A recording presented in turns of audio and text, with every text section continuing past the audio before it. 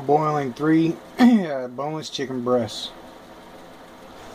Shred the 3 chicken breasts. Dump in a can of red enchilada sauce and mix it thoroughly.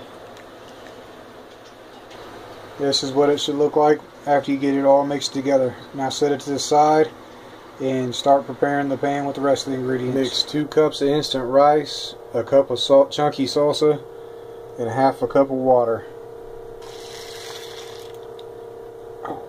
Spread it evenly in the bottom of the pan.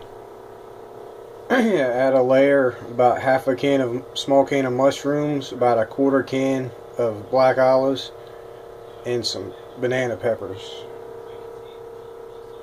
Next, rip up some Velveeta cheese into chunks and layer it on.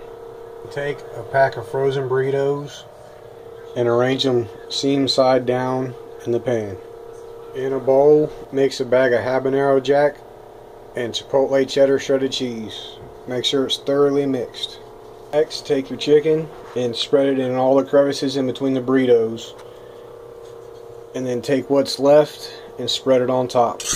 Next, evenly spread out your shredded cheese mixture. Then add another quarter cup of black olives, the other half a can of mushrooms, and some more banana peppers, and then dump on some banana pepper juice.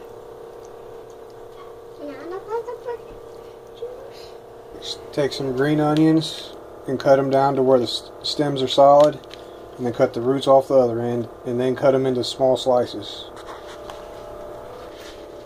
The next and last thing would be to add these to the top of the casserole. Now put it in the oven for about 40 or 45 minutes.